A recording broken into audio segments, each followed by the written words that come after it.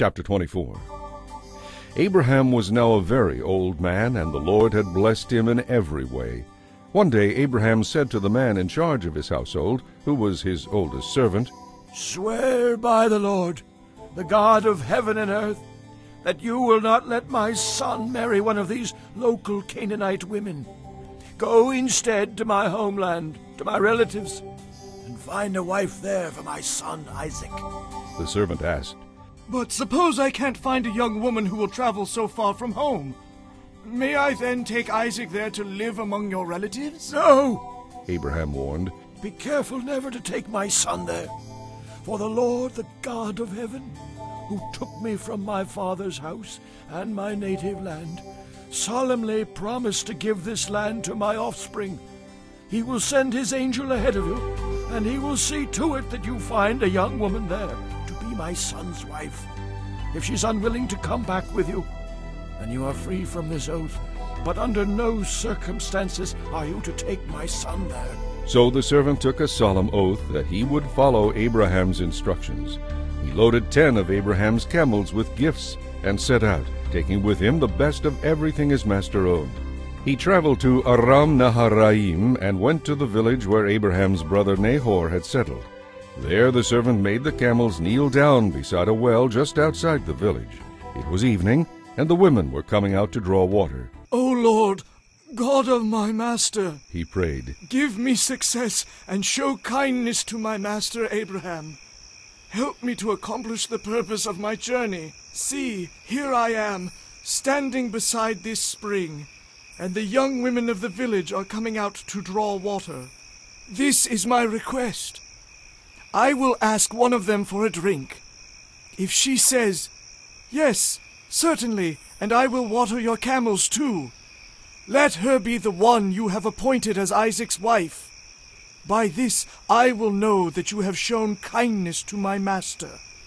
As he was still praying, a young woman named Rebekah arrived with a water jug on her shoulder. Her father was Bethuel, who was the son of Abraham's brother Nahor, and his wife Milcah. Now Rebekah was very beautiful, and she was a virgin. No man had ever slept with her. She went down to the spring, filled her jug, and came up again.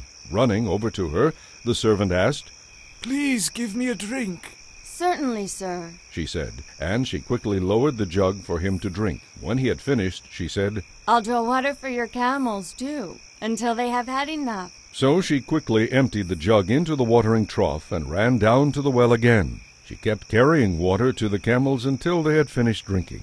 The servant watched her in silence, wondering whether or not she was the one the Lord intended him to meet.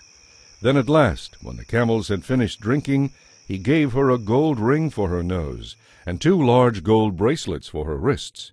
"Whose daughter are you?" he asked.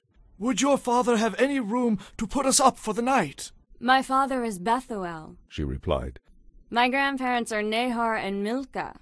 Yes, we have plenty of straw and food for the camels, and we have a room for guests." The man fell down to the ground and worshipped the Lord. "Praise be to the Lord, the God of my master Abraham," he said. "The Lord has been so kind and faithful to Abraham, for he has led me straight to my master's relatives." The young woman ran home to tell her family about all that had happened. Now Rebekah had a brother named Laban. When he saw the nose ring and the bracelets on his sister's wrists, and when he heard her story, he rushed out to the spring where the man was still standing beside his camels. Laban said to him, "Come and stay with us, you who are blessed by the Lord. Why do you stand here outside the village when we have a room all ready for you and a place prepared for the camels?" So the man went home with Laban, and Laban unloaded the camels, gave him straw to bed them down, fed them, and provided water for the camel drivers to wash their feet. Then supper was served. But Abraham's servant said, "I don't want to eat until I have told you why I have come." "All right," Laban said. "Tell us your mission." "I am Abraham's servant," he explained, "and the Lord has blessed my master richly. He has become a great man. The Lord has given him flocks of sheep and herds of cattle, a fortune in silver and gold, and many servants and camels and donkeys. When Sarah, my master's wife, was very old, she gave birth to my master's son. and my master has given him everything he owns. And my master made me swear that I would not let Isaac marry one of the local Canaanite women. Instead, I was to come to his relatives here in this far-off land, to his father's home. I was told to bring back a young woman from here to marry his son. But suppose I can't find a young woman willing to come back with me, I asked him. You will, he told me. For the Lord, in whose presence I have walked, will send his angel with you and will make your mission successful. Yes, you must get a wife for my son from among my relatives, from my father's family. But if you go to my relatives and they refuse to let her come, you will be free from your oath. So this afternoon, when I came to the spring, I prayed this prayer. O Lord, the God of my master Abraham, if you are planning to make my mission a success, please guide me in a special way. Here I am, standing beside this spring. I will say to some young woman who comes to draw water, please give me a drink of water.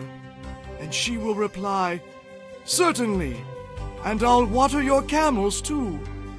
Lord, let her be the one you have selected to be the wife of my master's son.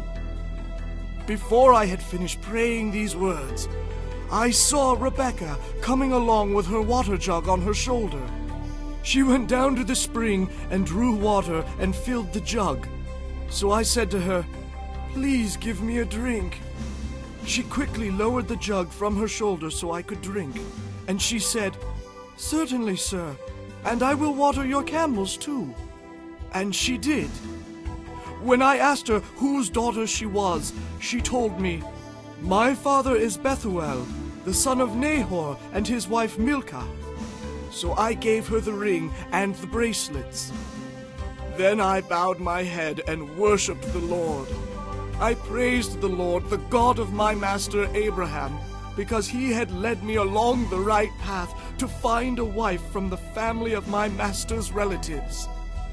So tell me, will you or won't you show true kindness to my master? When you tell me, then I'll know what my next step should be, whether to move this way or that. Then Laban and Bethuel replied, The Lord has obviously brought you here. So what can we say? Here is Rebekah. Take her and go. Yes, let her be the wife of your master's son, as the Lord has directed. At this reply, Abraham's servant bowed to the ground and worshipped the Lord. Then he brought out silver and gold jewelry and lovely clothing for Rebekah. He also gave valuable presents to her mother and brother. Then they had supper, and the servant and the men with him stayed there overnight.